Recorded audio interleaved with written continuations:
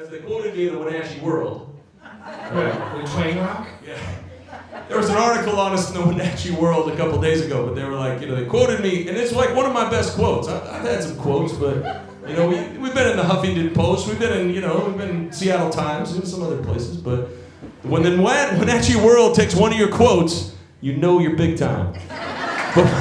But what they said, they was like, and they quoted me, I said, the way to stay alive as a band is to keep writing new songs. And when Adam texted me that idea, I was like, all right, we can get through this. We're still alive. We're still making it. We're still doing our thing. And that was a beautiful moment. So that song means a lot, and means a lot to me, and means a lot to Adam. And it's 2023, which means that's the song that we have the most. We got like 100,000 streams on Spotify, which means something, I'm told. It means we don't get paid, but people are listening to it. It's the new school. That's right. Same as it ever was. Yeah, right. Meet the old boss, same as the new boss. So, all right, this next song is called Off the Sea Rose, which also during the pandemic we went out to Lake Wenatchee, and we stayed up really late, stayed up way too late, and I woke up and I was kind of in rough shape. We'd been drinking a little bit, and I was like, all right, I'm gonna go take a run along the road in Lake Wenatchee, and I took like a 2-mile run, and I came back all sweaty, and Adam was like on the deck playing something. I was like, what the hell is that, man? That's good. And he had a couple lines and a really killer guitar part, and he'd already written half a song. I should go running more often if you're gonna write stuff like this. Well, that's what I'm talking about, like in a partnership too. So we've been writing songs together for a long time, and it's like a musical marriage, and sometimes it's frustrating too. But at the same time, he will remember that, or he'll be like, "That's good." I'm like, "No, it's not," or whatever. He'll record it or whatever, and I have a lot of thanks to you for remembering those. He'd be like, "Remember that thing you're doing?" I'm like, "No," and he'd be like, "No. Play that." So a lot of it kind of works on like that too. So what I'm saying is it's like, and it's probably in a lot of things in life, it's better to do it with somebody else, instead of doing it on your own. Yeah, that's well said, well said. The song's called Off the Sea Rose. Yeah, this is actually, I was picking on the porch on a beautiful day, and it was thinking about my niece Rose, who I saw today at breakfast at Schmitty's. So I'm not sponsored by Schmitty's. I just thought I'd drop that in for some product placement credit.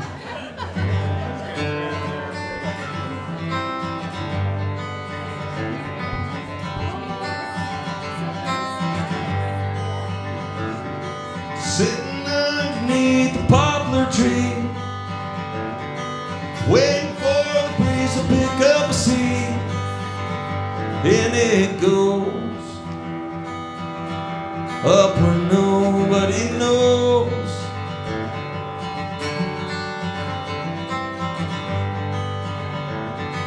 Watching crowds of people as they pass, sitting here barefoot in the grass. So I go on the sea rose. I don't know what sounds is this, 'cause I've been running half my life. Can she find a cure for that? Will I be kind? Will I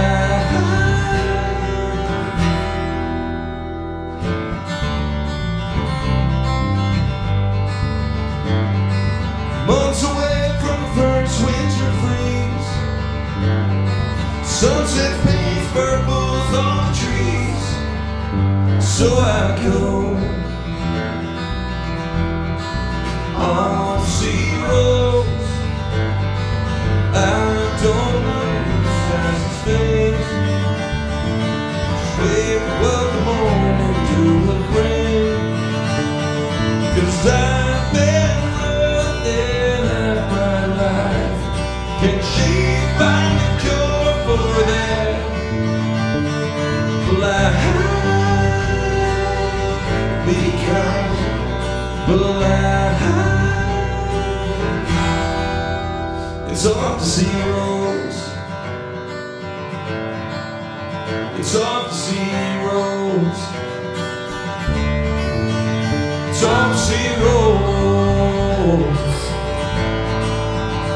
Topsy rolls.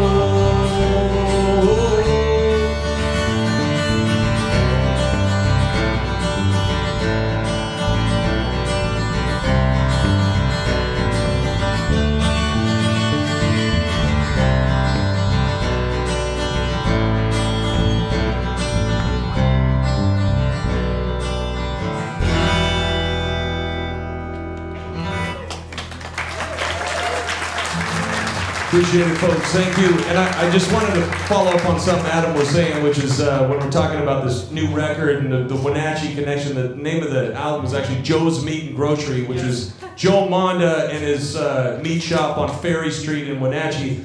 We don't live in Wenatchee.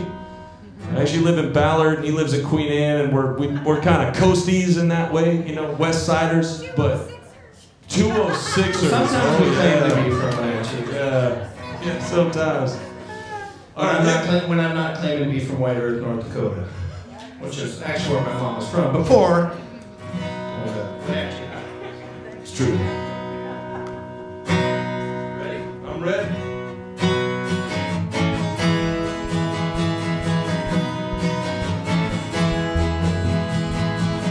Don't give up on friends. You could see them now and again. Think you started a fight, pouring gas on your campfire light. Sitting here with my folks, let's sneak out, steal their smokes. Cause we all know they like you better than me. I wanna stick around here, won't you stay awake? I wanna sit in your dad's Grand Marquis, beer cans under the seat, no sense in between.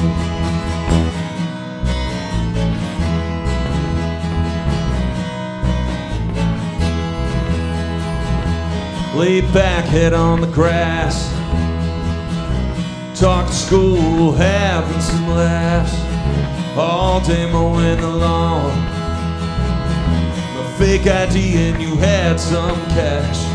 Friends will come through in time, you will see. I wanna stick around here, won't you stay awake? I wanna sit in your dad's Grand Marquis, beer cans under the seat, nothing in between.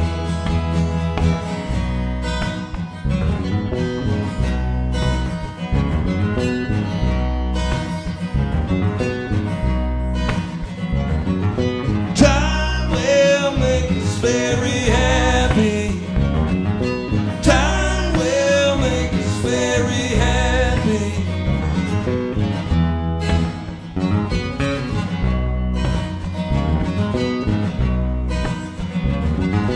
Time will make us very happy. Time will make us very happy.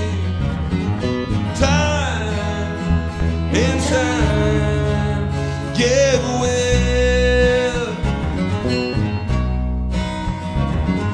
Time it will. 'Cause we all know they like you better than me.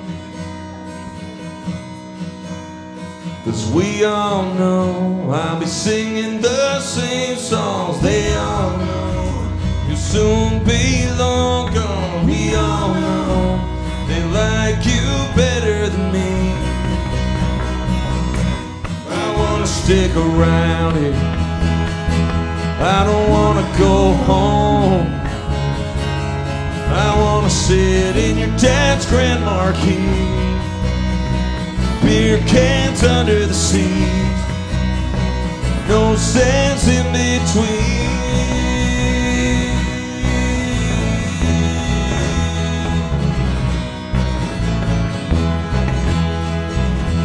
I think I started a fight, pouring gas on campfire light.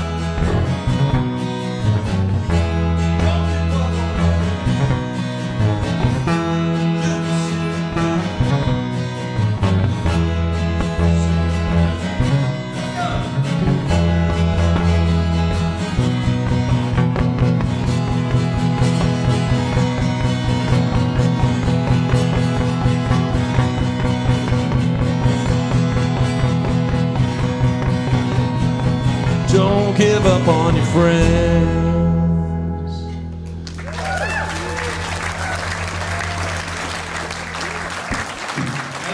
The chorus in that. Don't give up on your friends. Yes. Yeah, we were at the practice space, also located in Ballard. Adam was toying with this guitar idea, and he had this line, "Don't give up on your friends," and I was like, man, that's a good title. And so I started thinking about my misspent youth in Marysville, Washington. Don't judge. I felt judgment when I said Marysville. You still working through that? Yeah, I got a therapist, but I had a friend of mine, Rob Wicks, and Rob Wicks, it was like his mom.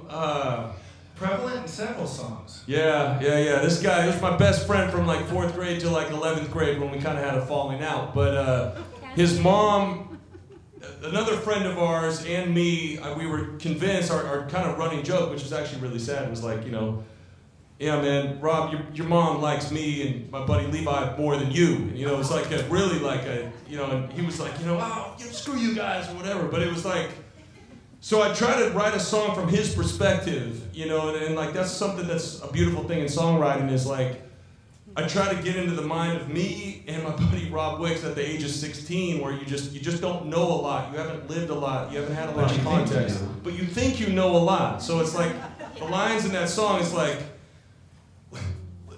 I'm sitting here with my folks, let's sneak out, steal their smokes, because we all know they like you better than me.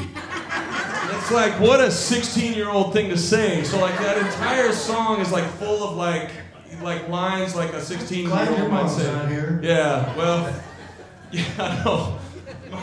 My mom's been trying to kick a smoking habit for like, 55 years. So, I want to give her some love on that. She's trying to do her thing. And this is more of like taking all those stories I had from Marysville and kind of putting them in my mind as a 16-year-old. And I love that about songwriting, is like you're putting yourself in in the shoes of somebody else, in the shoes of you possibly when you were younger. And it's a liberty you can take that I think is kind of beautiful. Yeah. So we'll take that to, Ethan's an awesome storyteller too. I can write cinematic, and sometimes I write words that just like I'll say, or I go to the practice room early and I kind of come up with some music. I try to come up with something new every practice, show up early, which we were talking earlier that, to be honest with you, doing this long enough, showing up, you gotta have some talent, you gotta work at it, but you gotta show up. And that's what half the thing is, because it's hard being a musician. It's hard to play all those, do that, and have a day job and do all that kind of stuff, but you do it because you love it. But the trick is to just keep doing it, and then you get better and better too. But he's a great storyteller that can tap into all these old stories. If you listen to our albums, there's a lot of like templates of songs that we kind of do too. So he's a master storyteller, historical, so he can set his own, like a mini Bruce Springsteen over here too. A lot of times I'm writing, so there'll be a song like, because I let him take care of the words most of the time too, and sometimes I'll have a song and I'll be like, I'm not explaining it well enough to him, because I had a weird idea for this song, which took some selling to do, because it's like, you can talk about Rob Wicks, or you can talk about a murder. So, but I was kind of like taking this song, like, bear with me, but we're talking about perspectives. So sure, that's right. We were playing in England, in the north of England. If anyone's been there, there's could be some kind of rough, really industrial areas.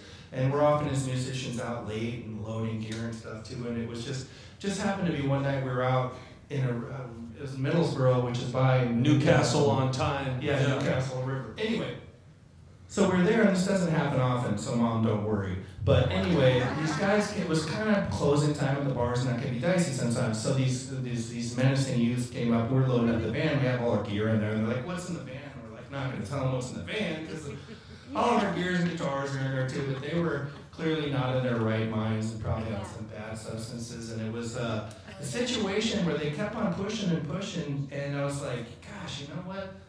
I'm a lover, not a fighter. Everybody knows that, right? Right. Everyone here knows. But anyway, so what happened is it got to be the point where it could have gone to that next level, and I do what I do best is I can kind of bend Obi-Wan Kenobi out of the situation and end up working out fine. But I was thinking about that later that night, and I was like, what if there was a fight, or what if somebody got hit, or what if somebody hit the ground, cracked their head, died, or whatever, and then in the band, and then one of us went back after revenge. I was thinking maybe I could get a Netflix deal or something. Right. I didn't, but I was able to write a song about it. So this is a song about what could have happened. What could have happened when you and Fred almost killed a man in Newcastle on time. Right. Almost killed a man. man. We didn't, though. You can't prove it. Right.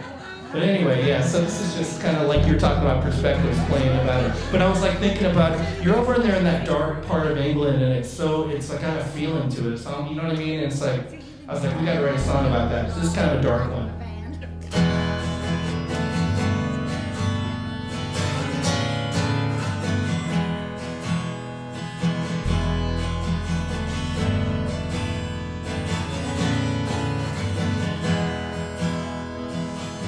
Walk a pack of lies, I know you don't remember. Newcastle on time, sins of a dirty river.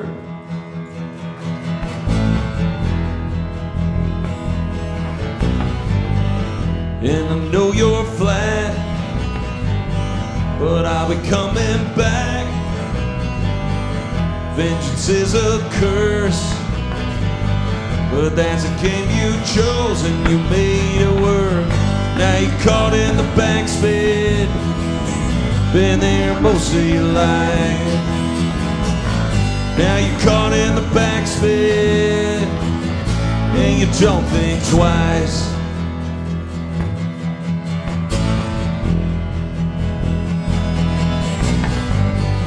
There was blood in the street, through the mist and the light. Sharp the sound of a blow, and I'll come back on you if it takes all I know. Now you're caught in the backspin, been there most of your life. Now you're caught in the backspin, and you don't think twice, spilling blood in the fight, and you don't think twice. Walk a pack of lies, I don't think you'll be remembered. Even if I'm broken, you're floating in the river. Now you're caught in the backspin, been there most of your life. Now you're caught in the backspin,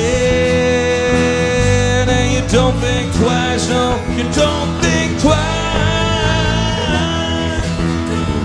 Twice, you don't think twice. Oh,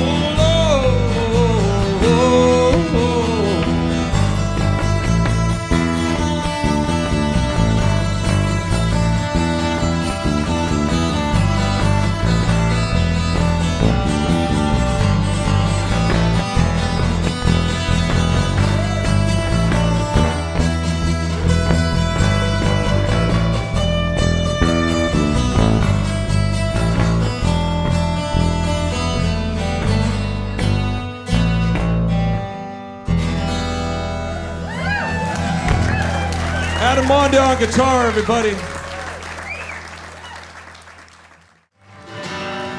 Just a little quick. Getting near Armor Road. and the night was black as soot. These town toughs started tailing our blue Ford Tempo, flashing lights. Didn't know how many were inside. Tom looked at me and said, "Pull over, let's take these guys." Driver's seat, I was driving. I said I was driving. Mama's in the backseat. Mama's in the backseat, county line. Mama's in the backseat. Mama's in the backseat, county line.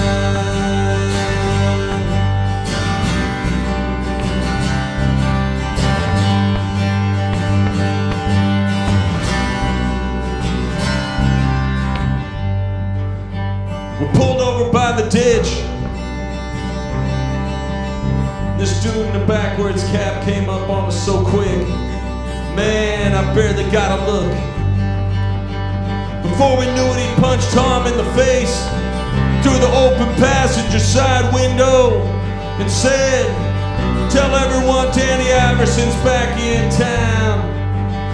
Yeah, and he ain't taking no."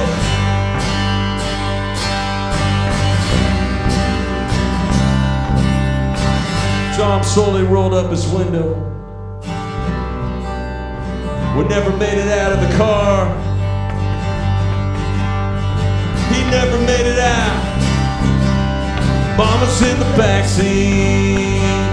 Mama's in the backseat, county line. Mama's in the backseat.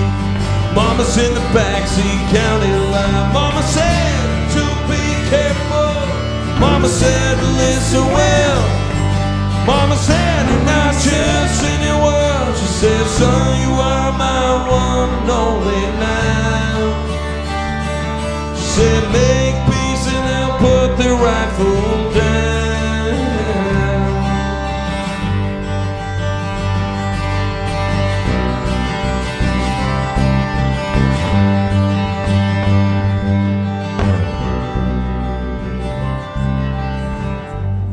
Made it home. Mom's still waiting up, always waiting up. Light on, book in hand, smoking from a pack of Merritts. I told her about the fight, but all I wanted to do was wrap myself in my old Star Wars blanket, go to sleep in my bed. I didn't say that at the time.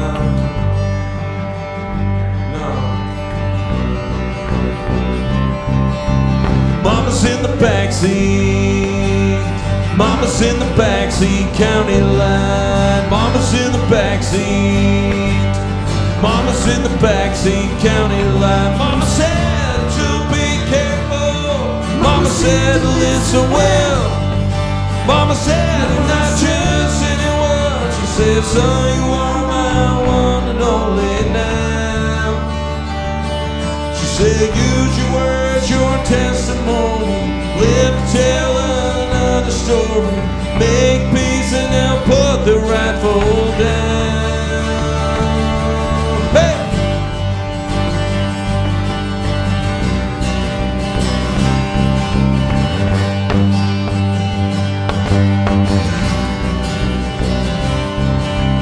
Mama's in the backseat. Mama's in the backseat, county line. Mama's in the backseat. Mama's in the backseat, county line. Oh, oh, oh, oh.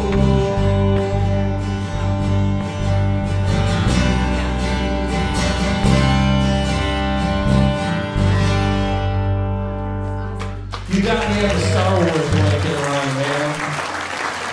Also, my brother Mike's here, who took me to see Star Wars in 1977. Yeah, the UA-150, no longer there. Where was that at? Yeah. Oh, nice, very nice, very nice. We got 2 more songs. Are we feeling all right about that? All right. Well, Where do we go from there, man? This next song is seriously the only song ever written in the history of mankind that mentions Sisyphus, Lord of the Flies, and the Kingdom. Who's been to the Kingdom out there? Okay. Ken Griffey hit a million home runs. Those are the days. All right. Thank you.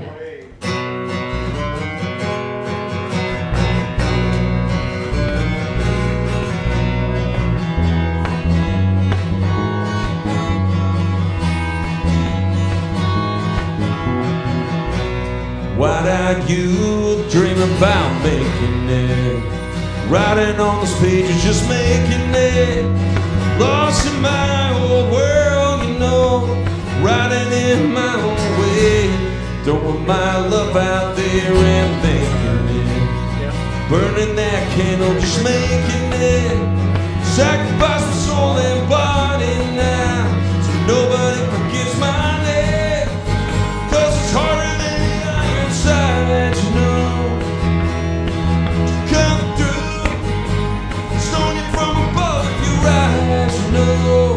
I can nearly tell the truth, 'cause falling is all I can do.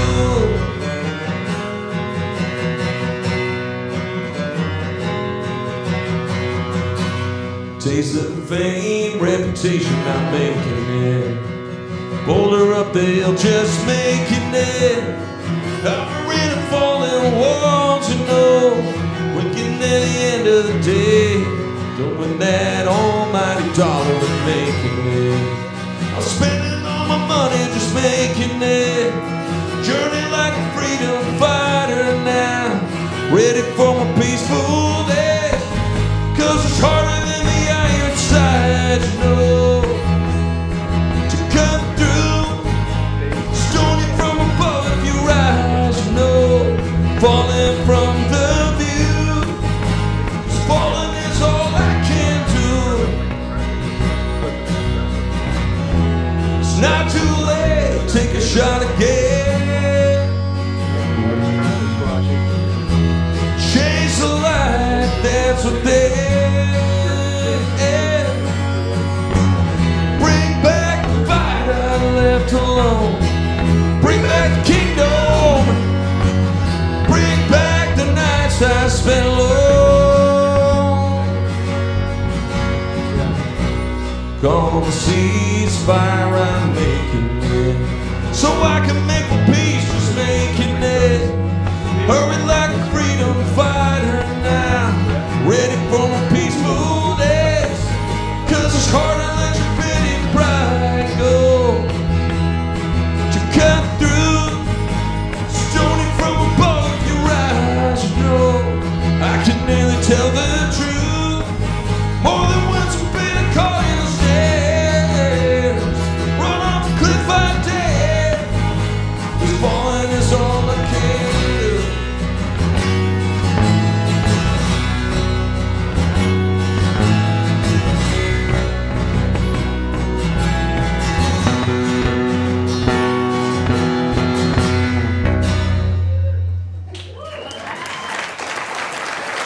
Thank you, folks. I want to say a big thank you to Dennis and Steve for putting this series on. Give those guys a round of applause.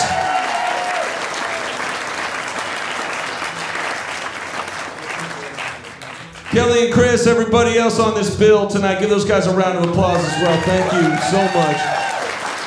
It's an honor to be on this. We don't get to do this kind of thing all that often.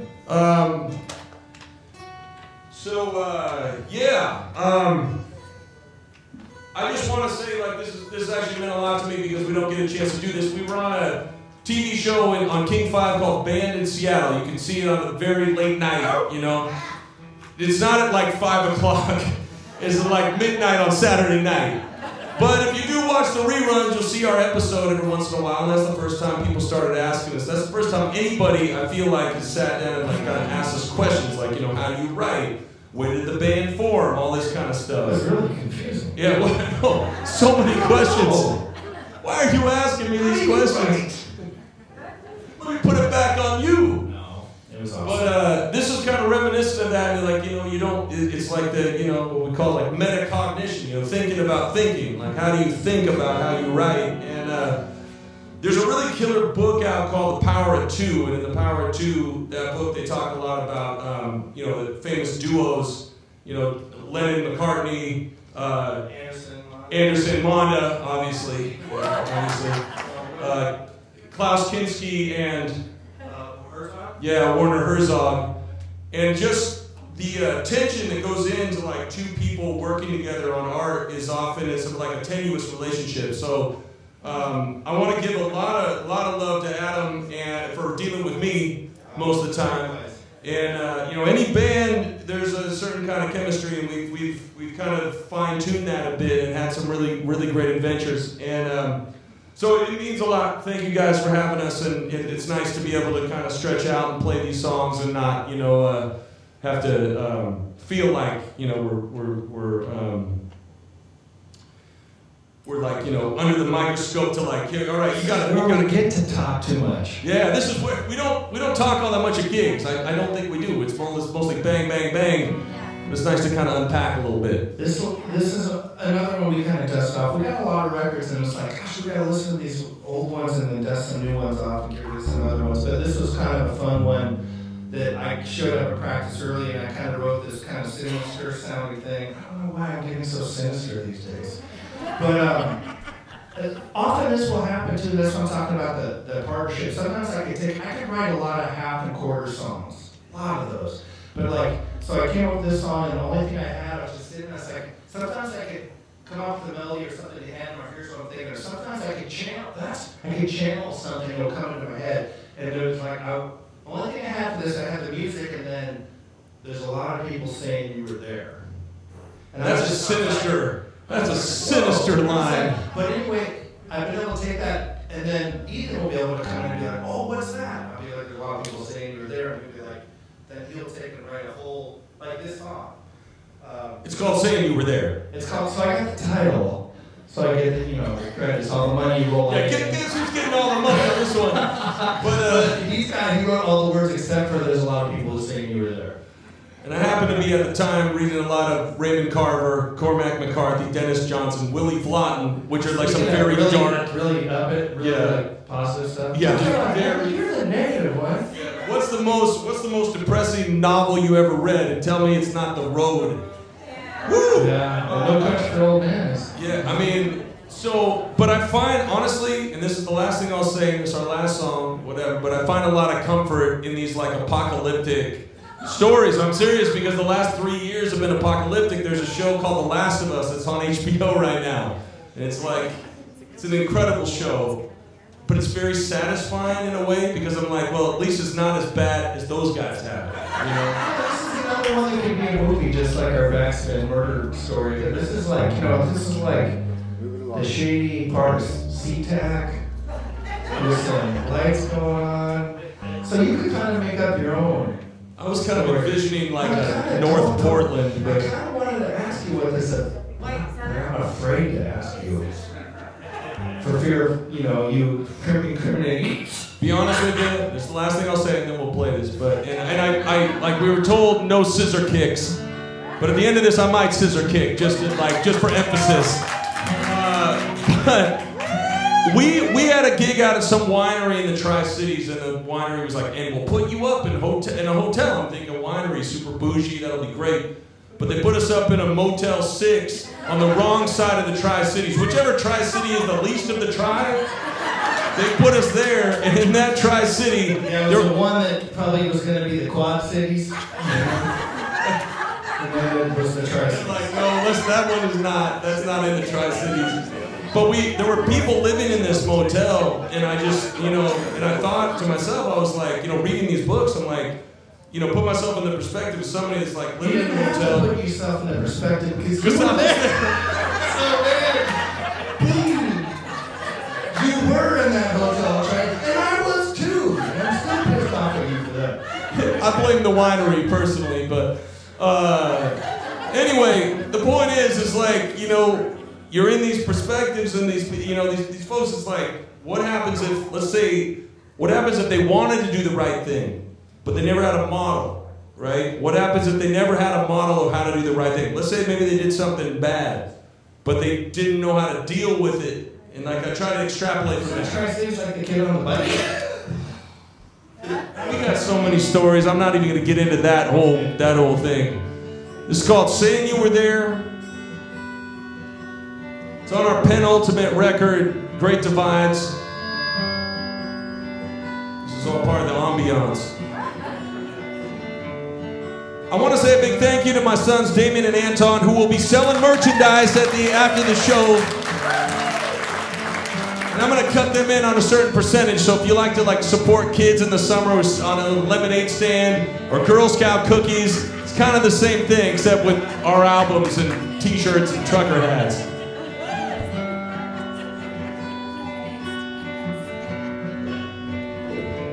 Standing on this one, Adam.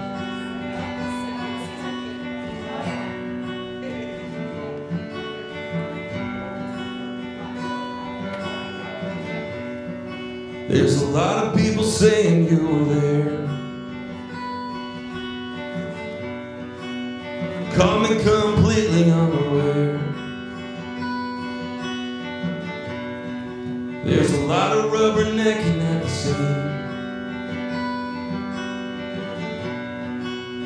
hell, a lot of talking on the screen. Reading story news, eyewitness testimony, police lights under no moon, and your path is closing.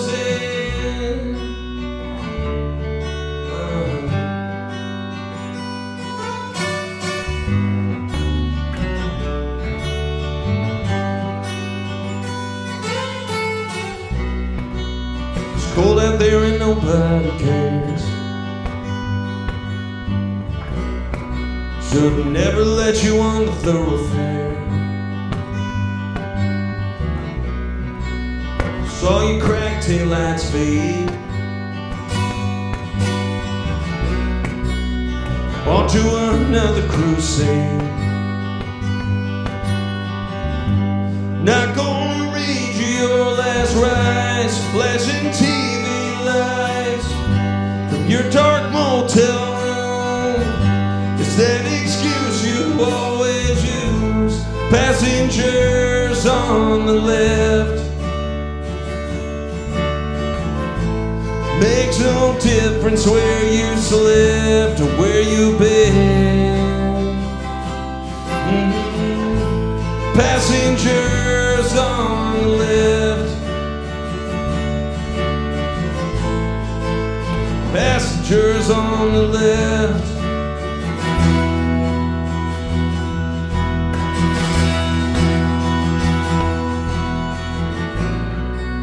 Spotlights and the sirens dissipate. You were never willing to pay the freight. Ambulances, network trucks. Should've known better pushing your luck. Evening story news, eyewitness testimony, police lights under no moon, and your path is closing. Passengers on the left. You'll be paying out your debt for where you've been. Passengers on the left. Passengers on the left.